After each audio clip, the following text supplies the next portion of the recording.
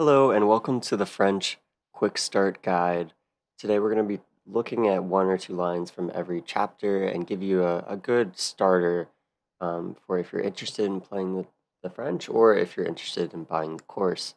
This could be a good kind of intro so you can get started with playing it and then get a better understanding as you go through the course. Do you have anything to add, Lucas?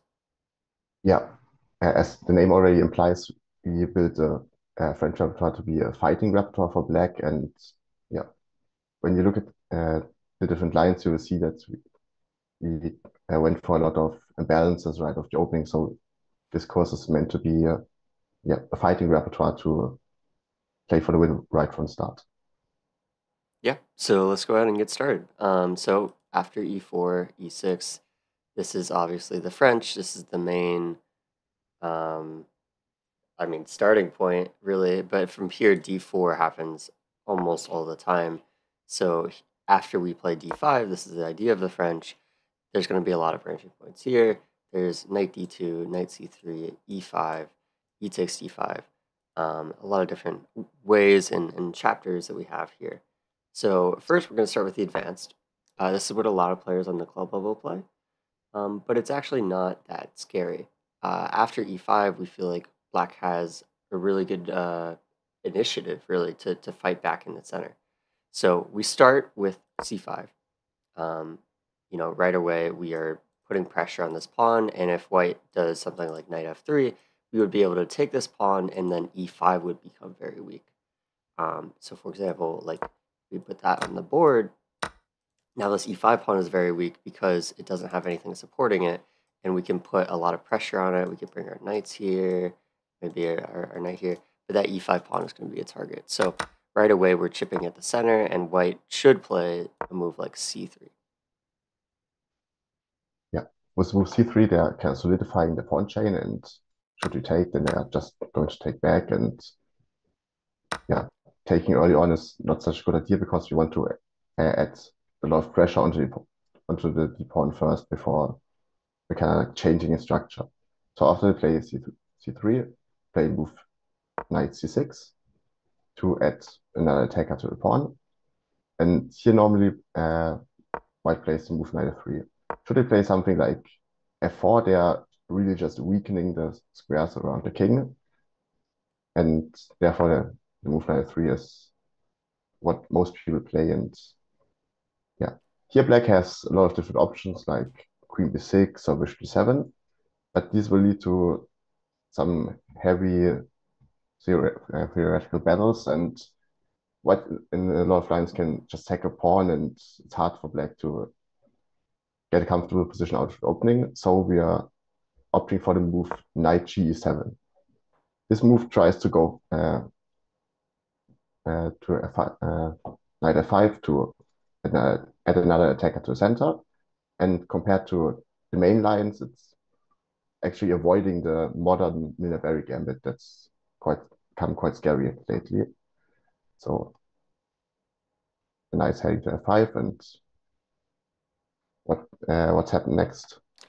So here we're going to show you a line where white plays bishop to d3. This is kind of the idea of the Milner-Berry. It's to sacrifice this pawn or kind of block your own queen from defending it. So a lot of times we get this position with the queen on b6 and the knight back on g8, and then black could take, but they couldn't take again because there's a trick. So we just show that really quick. It's just like this, take. After all the takes on d4, there's bishop e5 check. A discovered attack on the queen, and white would be winning. But a lot of times white is going to give up that pawn anyway, and it's still very dangerous. So again, that's why we go knight g7. So after bishop d3, here we're actually going to release the tension a little bit in the center. We play cd, and then white recaptures, and again, we want to attack the base of the pawn chain. So now we've made d4 the base. Before, it was all the way back at b2. That's kind of hard to get because it's so far in our opponent's territory. But we can get this. We can get this d4 pawn. We can attack that. So here we start with knight to f5.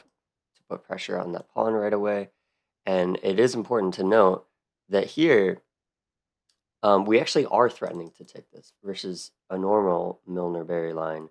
Like, for example, if castles, takes on d4 is actually quite possible because this knight on d4 covers the b5 square. So bishop b5 check, we could just take. So this trick no longer works, and then if queen a4 check, we can just retreat the knight back to c6, and that is a pretty clean pawn. But regardless, after knight to f5, white should and most often takes on f5. So what happens after this? Yeah. Now that we've taken our knight, we of course have to take back, but we achieved that white gave up their strong light square bishop on d3. Often the bishop on d3 can become a quite annoying piece as it's constantly pointing towards our king side. But with this trade, we got rid of white's bishop pair and yeah, gotten the only light square bishop on the board, so we have constant control over the light squares. After we've taken back, white normally castles, and now we have the option to put the bishop on e6. In a lot of French lines, the light square bishop is quite a passive piece, and we have to activate it with yeah, maneuvers like that.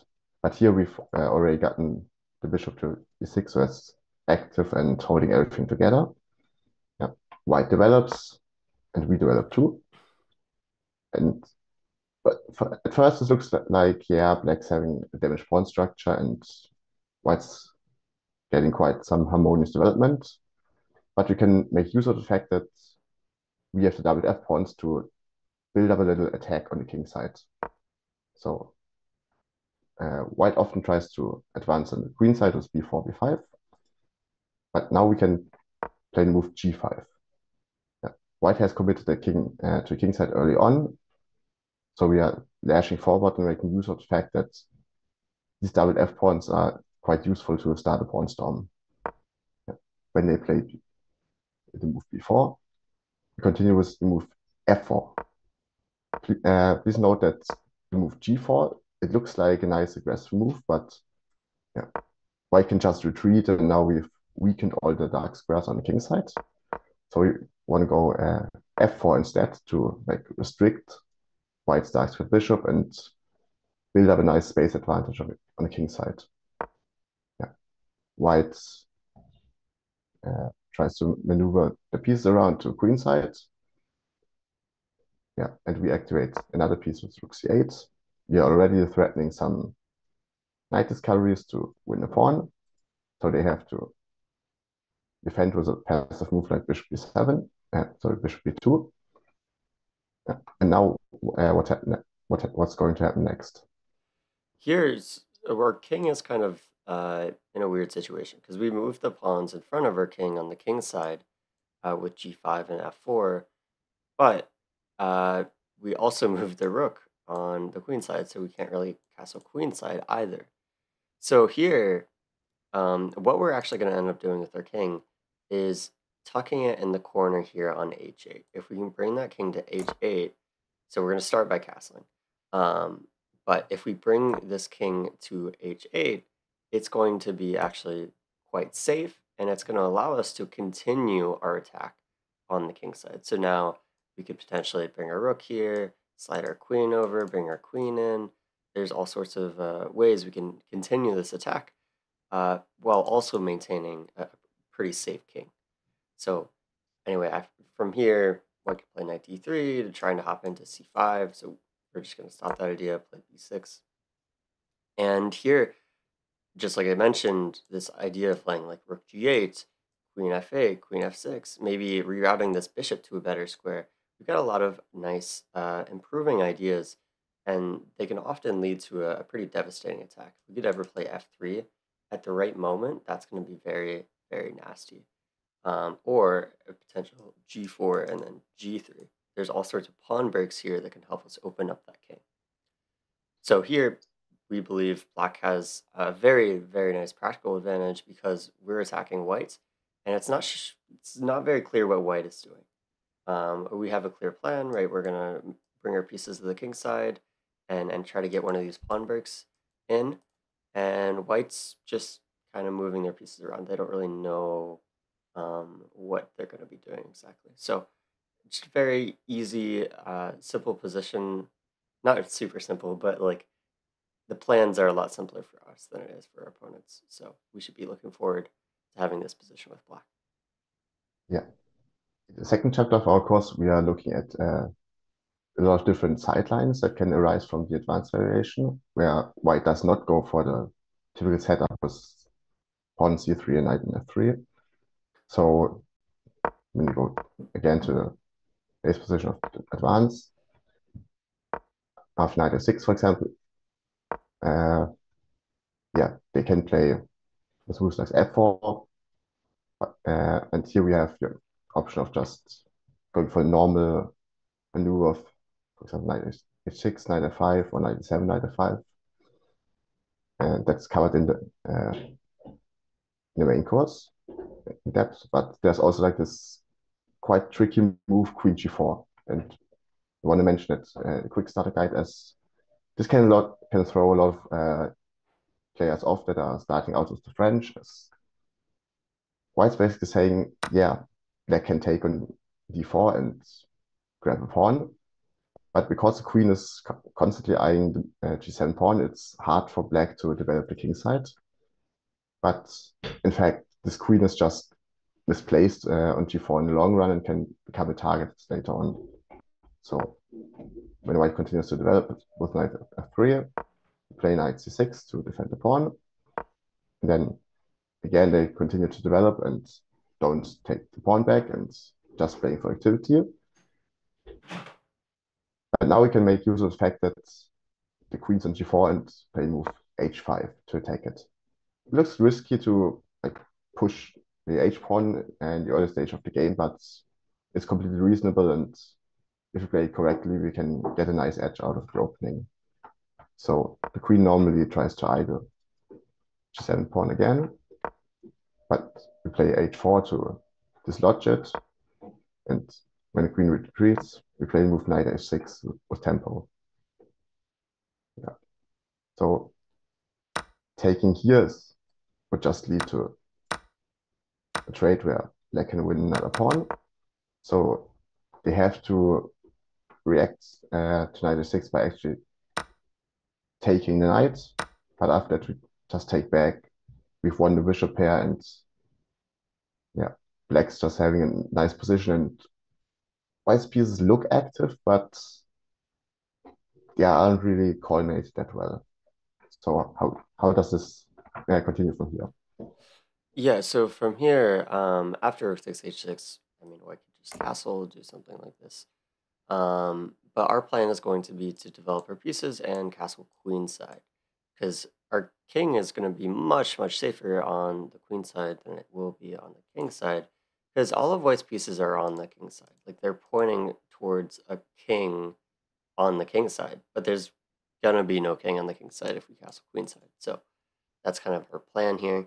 So we're going to play bishop d7. And then after knight to d2, queen c7, just like I mentioned, this plan, we're attacking e5, and we're also preparing to castle long. And then after white defends this pawn on e5, we just castle long.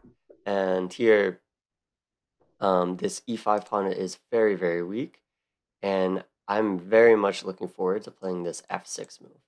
Because once we play f6, it's like the floodgates open. Everything falls apart for white. So this is kind of where we end the line, but if we went a little bit further, f6 here, and then if something like this happened, we could even look to play e5, e4, or we could just take, but we're going to have massive, massive domination in the center with all of our pawns here, and we're going to be able to reroute this bishop to d6, where it's going to be fantastic.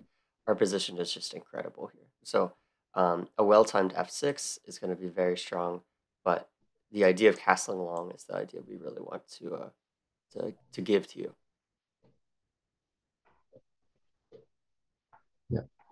Another line that's played quite often on club level is the exchange variation. So white players who go for this normally just want to avoid any theoretical battles out of the opening. They fear that, yeah, black might get a lot of pressure onto the center, like we've already seen. So they just take. And what we've got is just a completely symmetrical pawn structure with the e-pawns already traded off. And if you want to fight for anything right from start, we need to create imbalances. Like, of course, black can just copy all the moves that white's doing, and knight 3, knight 6, bishop out, castle. And this will be just completely equal and is, of course, playable, but we're opting for some balances to try to fight for the win. So when white develops, start by putting the bishop onto d6, whereas eyeing the king side. And when they develop, we don't go knight f3, but knight e7 to keep the option open of going f6 and g5. And when they castle, we develop the other knight. Yeah, supporting the center with c3, and we play bishop g4, pinning the knight and exerting some pressure on the center. And a lot of white players just try to get the dark square bishop active as it cannot go to f4, and on e3 it would be quite passive, so they just try to play move bishop g5. But in fact, this allows us to go pawn f6 with tempo to kick the bishop away. And after bishop retreats, we play move queen d7, preparing to go for long castling and then trying to pawn storm. And yeah, black has a clean plan to attack, and white is has kind of developed their minor pieces, but it's not really equipped to start a big counterattack. As soon as we go g5 h5, we are attacking and white's forced to defend because counterplay b4 a4 and a5 is quite slow. So they develop and we castle long, and we're making use of the fact that we've already gotten in the free tempo with f6. So what does happen in this time most of the time? So here, I mean, from a position like this, I've won like so many games like this because the plans are just so simple. Like you just launch your pawns down the board and maybe get this pawn to h3, and there's just your pieces work very harmoniously here. But one of the ways that white can try to counterattack is by playing b4, trying to get their own attack because it's opposite sides castling.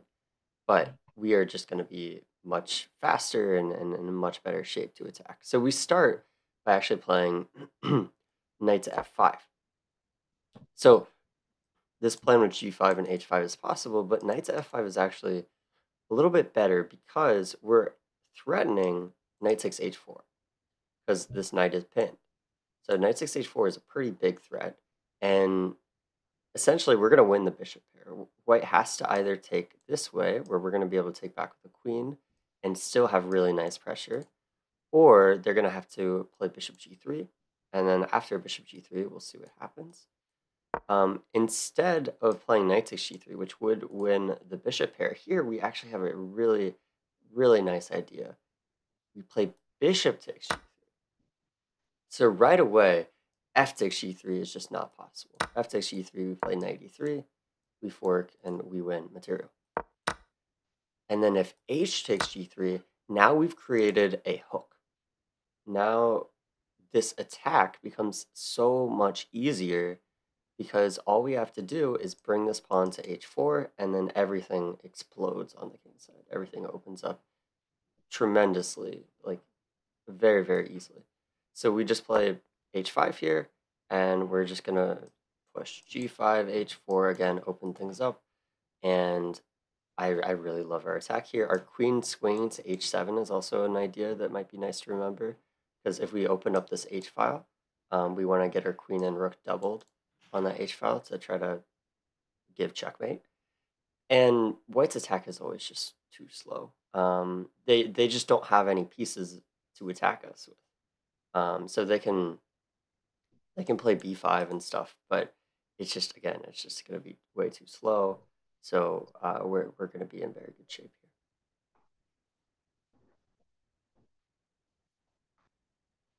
here. Yeah, yeah. That's for the exchange variation. Another line white can play is to don't do anything with the pawns at all, but instead play move knight c3 to defend the pawn. Yeah. Here black has a lot of options like bishop b4 or taking, but in course we're opting for the move knight f6. That's the so-called classical variation of the French, and we're basically putting more pressure onto white's e4 pawn and forcing white to commit to a certain structure. There are different approaches by whites, like the immediate e5 or bishop g5 first.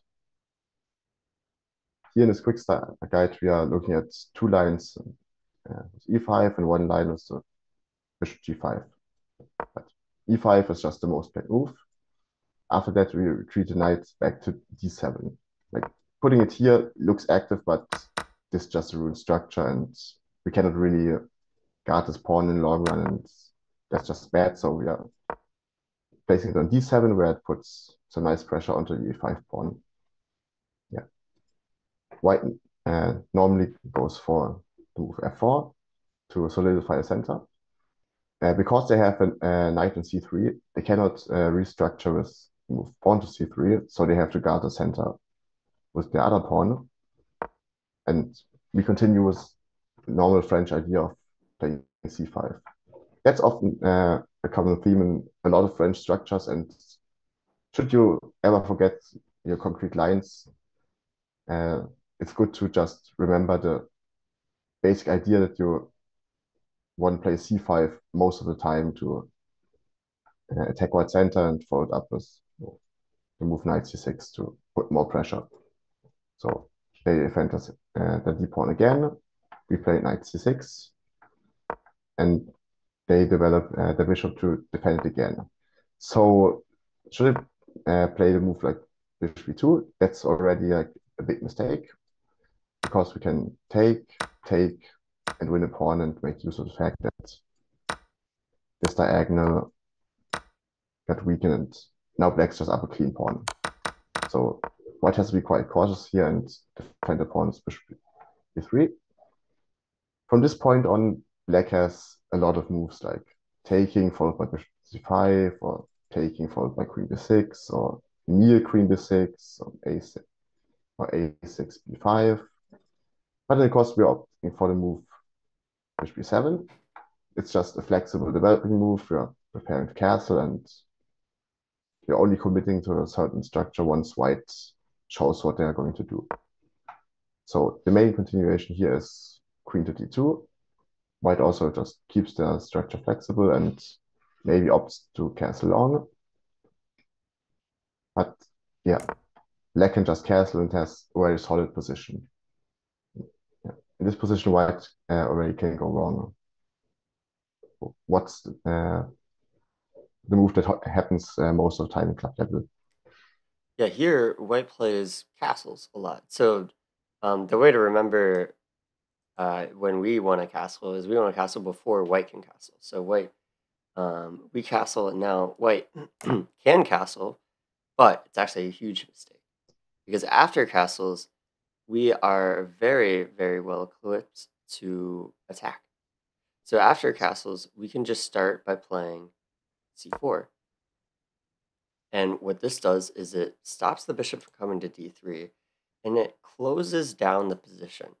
So right away, our plan is going to be to play b5 and just try to open things up. Again, opposite sides castling. We've seen this before multiple times already, and it leads to very dynamic attacking chess. This is what we want. So after this, white tries to start rolling with a move like g4, but we play b5 even though it's unprotected, because we are willing to sacrifice this pawn, because more important than material here is efficiency. It's quickness. If we can attack first, that's going to be way more valuable than a pawn in the long run. So after knight takes b5, we play rook to b8, taking advantage of this newly open b file. And after rook to b8, this knight can hop into d6, which is kind of scary. It is a nice square for the knight, but we're just going to kill it right away. Now there is no more beautiful knight on d6. And after this, we can continue our attack. So here, we want to show a really fun line where we play knight to b4. So we're attacking this pawn on a2 and potentially preparing c3. And now here, white often plays a3 just to try to kick this knight out of the way. But this is a very, very bad move because what can we do here, Lucas? Yeah, we can make use of the fact that white's king and queen are kind of badly coordinated, and we have all this activity along the b file, so we can play the move c3. It looks kind of weird to just give up a pawn, but white cannot take it. If we take it with the queen, it's just a fork, and we're completely winning. And if we take with the pawn, we're playing knight a2 anyway, and now it's a beautiful checkmate. So yeah, black's basically completely winning at this point, and should they move the queen, we can still check and yeah, go for a big attack, and we're mating in a couple of moves. So white already is completely lost in this position. This again shows the potential that black's having it with the half open b file and all the active pieces, while white hasn't really developed their king side at all. And this attack with g4, g5, and f5 looks scary, but black's just much faster. Yeah. Yeah, our attack is just much quicker, and again, that's because we can play this b5 move. So that's a key memory marker. If we can play b5 and attack first, we're going to be in really good shape. So let's go back. So after knight c3, knight f6, we are looking at e5, which is the classical. And then after we retreat our knight here with knight f to d7, we just looked at f4. Now we're going to look at knight c to e2. This is a weird looking move, but it's more common at stronger levels. And the idea is white wants to support their pawns in the center with pawns. They want to be able to recapture on d4 with a pawn. So they're clearing that d4 square to be ready to take with the pawn. Sorry, clearing that c3 square so a pawn can go there and recapture. So after knight c2, we continue with our plan. c5, c3, knight c6. This is all standard, just trying to attack the center. And white tries to play knight to f3. And here we're just going to stick with our normal setup. We play bishop to e7. We just saw this in the last line, and it led to a pretty devastating attack. So it's a pretty nice setup. And after this, white's going to play g3. So this is a weird looking move, but how are we going to proceed from here? Yeah, white's basically saying, okay, because there's a knight on e2, I cannot really develop the light squared bishop on this diagonal, so I need to get it out on the other side. So they're trying to fear and kettle the light squared bishop. But we can just make use of the fact that this bishop will leave the eye of the queen side and play the move b5. Just break on with b4 and then put our light squared bishop on a6. So they played bishop g2, we played b4. Should white take here, we can take in the center. Then should white take here, we can take here, and basically every liquidation of center is advantageous for black. So white will probably hold the tension by just going for castle. And now we have a chance to put this bishop on a6, where it's quite active and pinning the knight. Oftentimes in these kind of sidelines, you see that when the bishop gets to a6, black already achieved quite a lot, because that's our worst minor piece, and when you can get it out on this long diagonal, we have solved our biggest issue. So as the knight's pinned, they might normally just unpin with rook e1. And now we can take once and create a long-term target on c3 and continue with castling.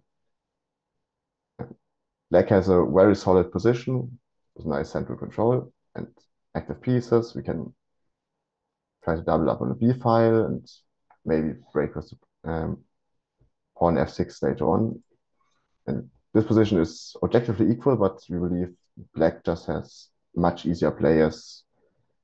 White isn't really that well coordinated to start any kingside attack, so they have to more or less react to our positional threats on the queen side and the center. And yeah, we get a lot of nice play.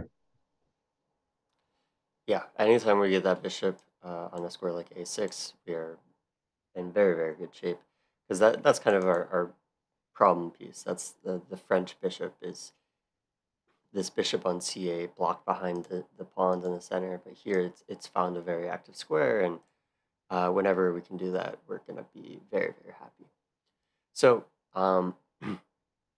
we just looked at knight cd2. So if we go back to this position, we want to look at bishop g5. So instead of relieving that tension in the center, white is creating a pin on our knights. So if takes, they're planning on taking back.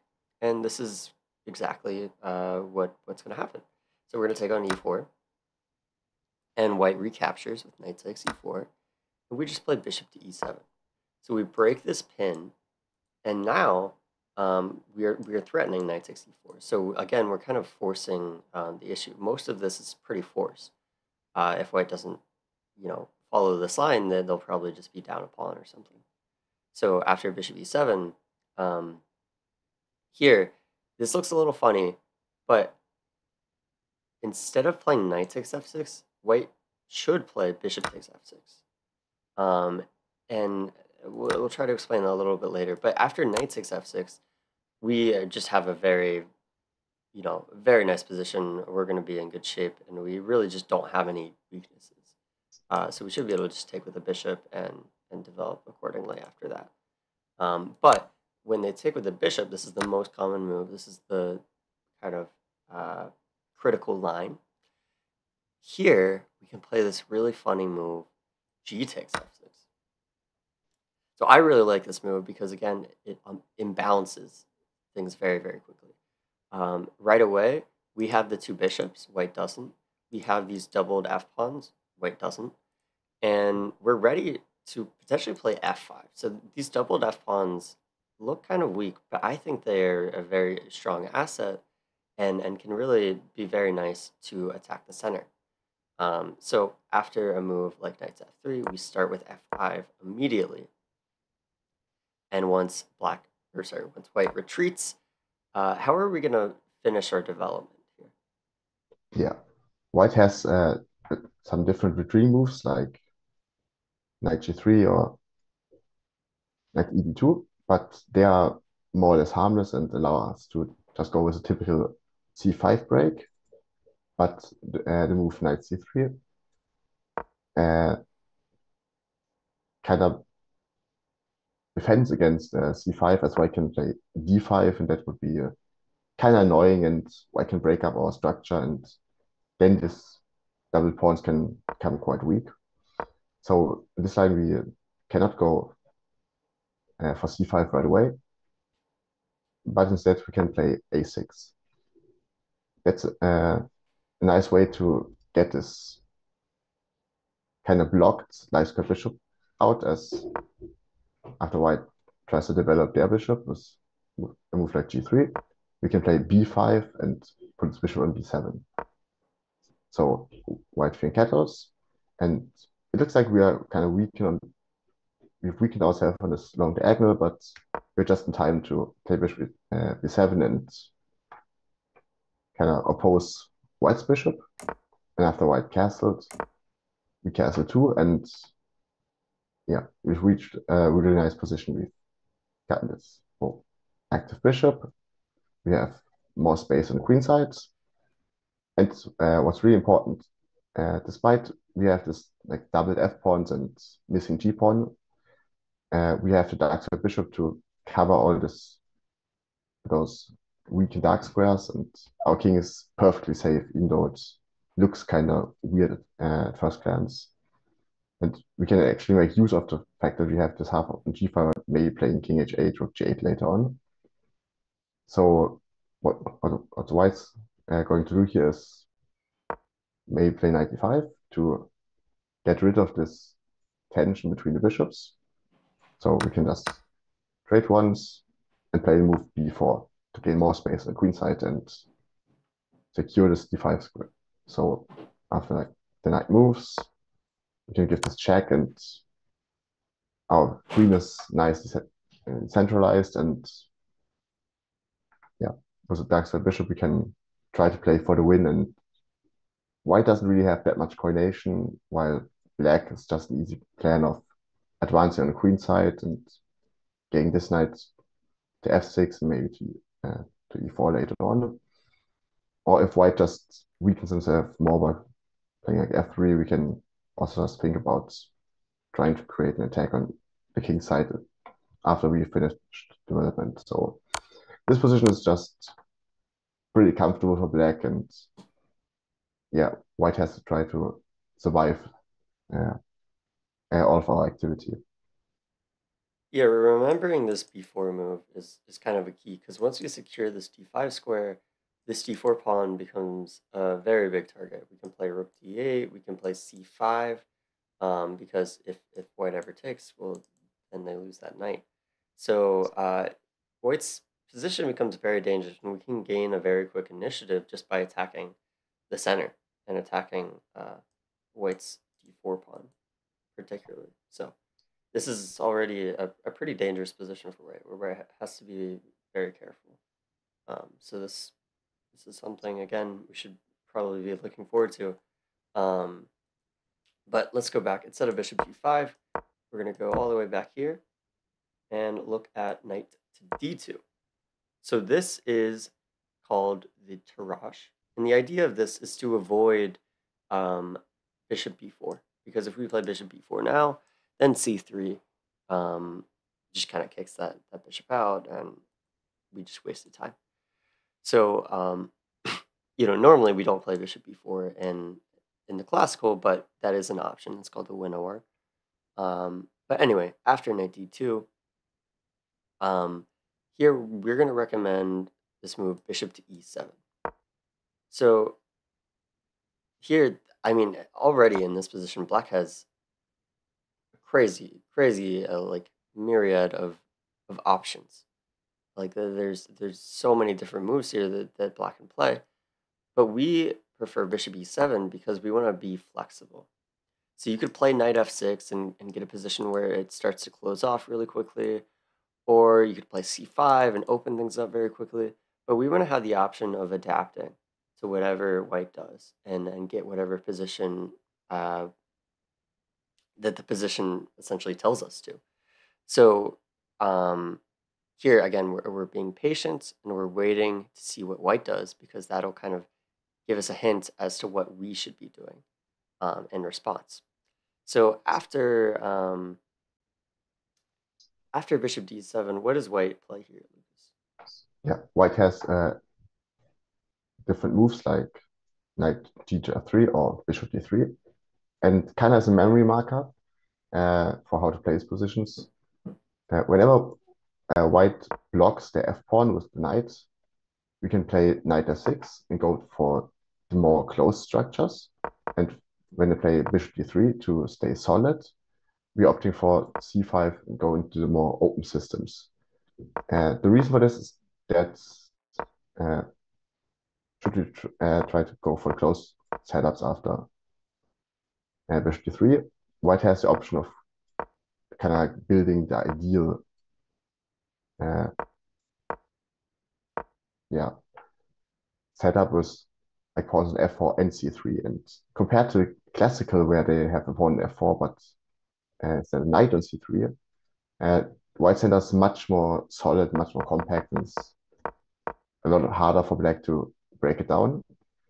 So against bishop d3, we play the move c5 to open things up. But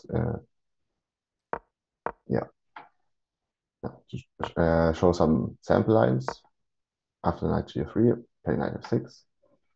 And now white closed the center. We again retreat to knight d7, bishop d3, c5, c3, knight c6. And note that white was able to restructure the center with pawn c3, but they don't have like the pawn f4 to get like the massive control. And we've kind of built up the same setup as we've gotten in the classical. So after castles, he plays a nice move a5.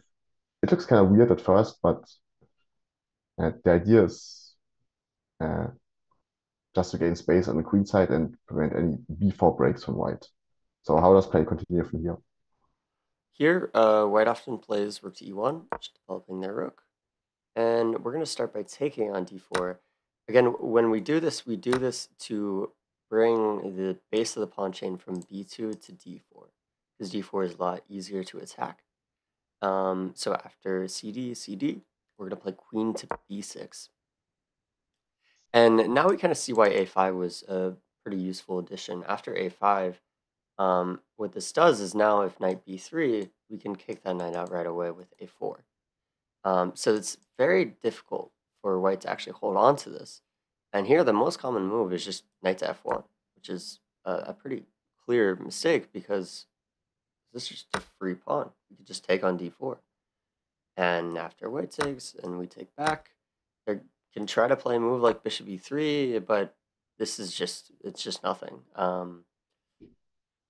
Their whole center is falling apart. So even though, we are getting a little greedy with our king in the center and, a little bit behind in development, we have this pawn chain here to shield our king. So we can't really get in any serious trouble. But here, white has this move, bishop c5, which can be annoying because it essentially tries to take on e7 and stick our king in the center. And we're okay with that because we have these pawns here. We're going to keep eating the pawns that white's giving us. And after queen takes b2, white can take and they can try to continue attacking us with queen g4, but queen g4 doesn't really do anything. And we wanted to leave you with this this nice little trick that just completely ends the game pretty much. We could play knight to f6 here, just inviting the queen to take on g7. And after queen takes g7, we could play rook g8. And okay, like the queen has to go to h6, but white seems okay. Our king is still in the center. Maybe white still has some attacking chances with their queen. But then we drop the bomb. Queen takes f2, check.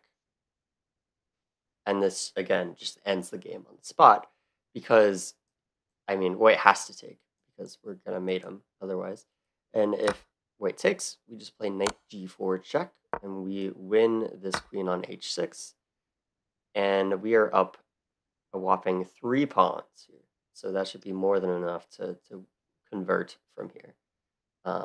So yeah, if white gives us pawns, we just take them, and this pawn structure should be enough to shield our king and give us some safety.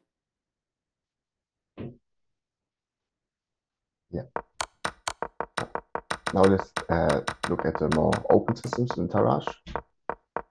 So if white does not play knight g3, but rather plays bishop d3, you have the option of going c5 to break open the structure. And a lot of white players just try to stick to like the normal reaction and play the move pawn to c3 to restructure center.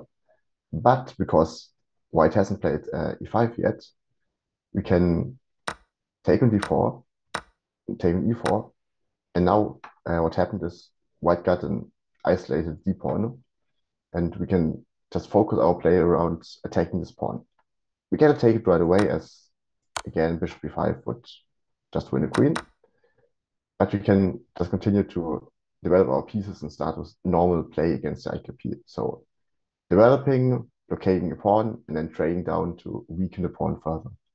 So knight f6, knight f3, knight c6, attacking the pawn. It's still not taking as this trick uh, is again possible, but after castling, yeah, this pawn is quite weak and we can try to attack it.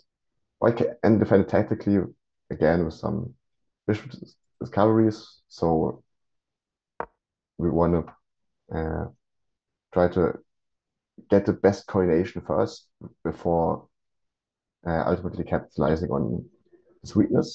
So we played knight b4, trying to win white's strong light square bishop that allows all those discovery tricks.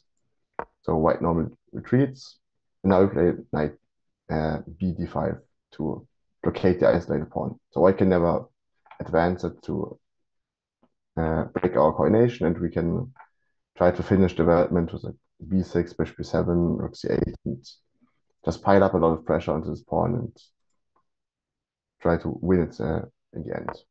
So white tries to compensate for this pawn weakness by just trying to play active and building up this battery, and it looks quite dangerous with maybe like taking and some mate threats, but because our knights are defending each other, there's no threat at all. So we just continue with playing b6, and should white take, we just take back, and we're defending and can then maybe try to like dislodge the queen. But, so after d6, white tries to get knight active onto d5, but we just play bishop b7 and we finish our development of the minor pieces and can just start to trade some of white's pieces to ultimately weaken this pawn. And as soon as uh, some of the minor pieces get traded, uh, white cannot hold this pawn anymore. And sooner or later, black will just win a pawn and convert the endgame. And as long as nothing happens on h7, we are totally fine. Yeah. So this is a very nice position where we should have really good chances. So let's go back. That was kind of Tirash with knight to d2. So now we're going to look at e4, e6. We've covered most of the main lines, so we're going to look at two kind of sidelines, and that'll be it. So after knight to f3, this is kind of unusual, but it's more common at the club level. And we just play d5. We can pretty much pre-move d5 against anything. And then knight to c3 is the two knights. So white brings these two knights into the game. But here we're just going to play knight to f6. And we're just attacking this pawn on e4. We don't have to play d4 or anything to try to punish it. We can just kind of get a position that we're comfortable with, that we've kind of seen before. Because after this, white pretty much has to play e5. E takes d5 just brings it to an exchange. And after e5, this e5 pawn is going to be especially weak because white doesn't have the option of playing f4 or c3 to support their center, because they brought their knights to those squares. So their center is going to be very, very weak. After knight d7, d4, we strike with c5, a very common idea, and it's just very, very tough. White doesn't really have a lot of options. If they just play like bishop e3, we can already just take and just play knight c6, queen c7, just put a lot of pressure on these two central squares, and white's not really going to be able to hold it very well. So d takes c5 is kind of the critical line, and we're going to play knight c6 here. Again, very comfortable. We want to be patient. We can take on c5, but we can also develop with tempo. So developing with tempo is preferred, and this pawn is not going anywhere. So white can play bishop f4 now. And here, how are we going to proceed? Yeah, we're just proceeding by first of all taking our pawn back with a knight, not with a bishop. Even though this bishop is currently undeveloped, we want to place on e7 to get nice control of the g5 square to prevent anything from coming there. So white kind of tries to make up for their kind of weakened central structure by just getting all the mana pieces active. We can take here, but our knight also is quite active and we want to keep it there for the moment. So we're just developing with bishop e7. And now in white castles, it's a good time to kind of pause and think about the ideas. We can also just castle and play it solidly with bishop d7, queen 7, and slow play it.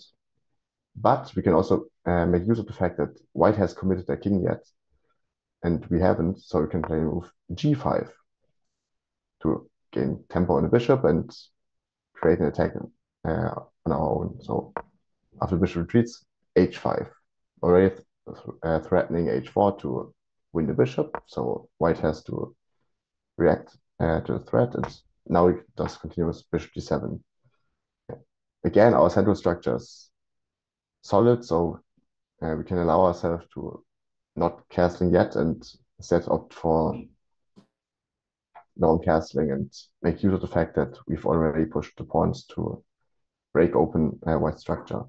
And white has weakened himself by playing h3. So as soon as we've gotten our pieces into play, the move g4 will just break open white structure, and yeah, we're getting a big attack.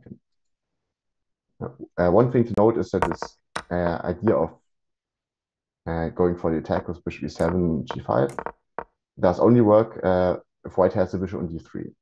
If white instead puts the bishop on e2 and castles, we just have to slow play it, as there are tactical issues where just short. White can just drop the bishop back like this, and when you go here, we can take the pawn and just win material. So, and when the bishop is at d3, we can take a d3 in between, and this whole idea of my white doesn't work. That's just a little note, and also covered in the main course more in depth.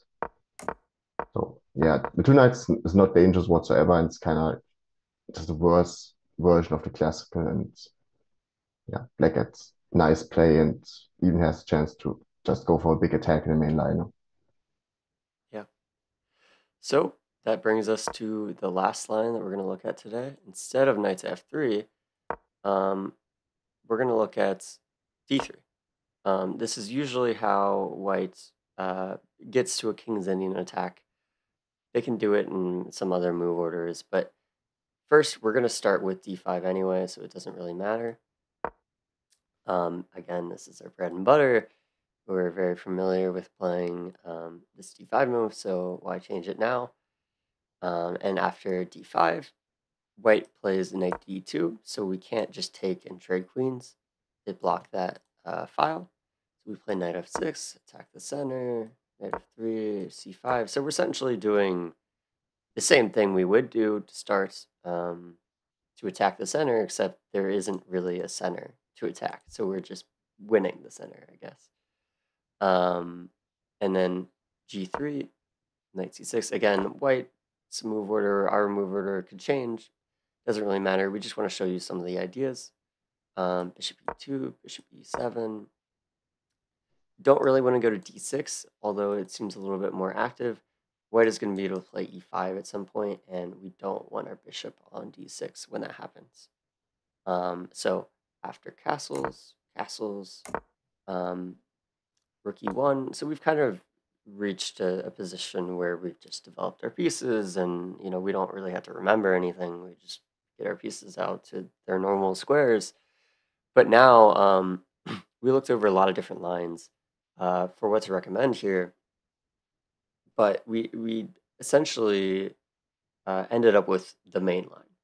And we tried to avoid the main line a lot of the course, but with the King's Indian attack, the main line is the most critical. It's the main line for a reason. It is the line that gives black the best winning chances. So that's why we recommended it. And it starts with b5. So we're trying to gain space on the queen side. and then white will try to attack on the king side. So we put pressure on this e5 pawn. With knight d7, plays knight to f1. They're also ready to play queen e2 if we ever continue to attack this pawn. So this pawn is never really going to be that weak. Also, bishop f4 is always an option as well. So after knight f1, we just want to keep pressing on the queen side. And then h4, b4, it's just, again, similar to like an opposite sides castling position, just attacking on opposite sides of the board. Who's gonna win? Who's gonna strike first? So after bishop f4, a4, a3 is typically an idea to slow down our attack. Otherwise, ideas of playing a3 and c4 would be very, very strong. So a3 is kind of a way for white to try to slow us down. We take on a3 and bring our bishop to a6. This is a really nice square for a bishop, just like we mentioned earlier. Anytime we can develop the slight square bishop to a nice square like a6, we should be very, very happy. So after this, how does the game typically proceed from here? We've kind of finished our development, but what now? Yeah, we've already reached move 14, so we're quite deep into the line, but as the king's in attack is normally a system, white will rattle off those moves kind of on autopilot. This is just what happens most of the time. So white tries to push on with the attack and bring a lot of pieces to king side and mate us. And it looks scary with all of white's minor pieces coming in, but in fact our position is just very solid and we're controlling a lot of critical squares and maybe also just play knight f8 to defend later on. So you just have to know that white's attack isn't really dangerous if you really defend correctly, and our attack on the queen side will just break through sooner or later. So white plays knight one to h2 to bring the knight in. We play rook b8 and occupy the d file. And now white plays knight g5 to just set up queen h5 and mate h7. But just play the move h6 and take off the knight. Should the knight like move back or so, we can continue with breaking on the queen side, bring all the pieces in. But white might actually try to just sacrifice the knight and in order to gain a big attack, and instead of retreating knight, you can try to play queen h5. That's kind of like a typical sacrifice Fischer did in the 50s and 60s. And it looks attractive to just sacrifice pieces to crash through with the mating attack, but in this situation just does not work at all, and we grab the free piece. So if we take back, we play with g6 to take the queen away and get some free room for a king. So queen h4. And now white threatens knight g4, knight h6 to make use of the fact that our king is currently only shielded by basically nothing, except for the rook that's not doing much. So the key move here to completely refute white sacrifices knight to d4. That's important because we want to shift it to f5 to get another defender to the king side. So white plays knight g4, and we play knight f5. They play knight h6 to break through, but we just take it. Should it, like they can't take with the pawn, or else they will lose the queen. So they have to take with the queen, and we just play rook e8. And once we've got bishop f6, bishop d7, knight f8, our king is completely shielded, and white's pieces aren't doing anything at all, and the upper piece can still break on the queen side, and this is completely winning for black. The computer already gives like -5. So you just have to know that white's attack might look dangerous, but it's not dangerous at all if we pause for a moment to just get all the defenders to the king side. Yeah. So that is the last line we're going to show you. So hopefully this has convinced you to check out the course. There's a lot of fun lines in here, and yeah, if you want to explore more, definitely check it out. And yeah, thanks for watching. Yeah, thanks for watching. See you in the main course.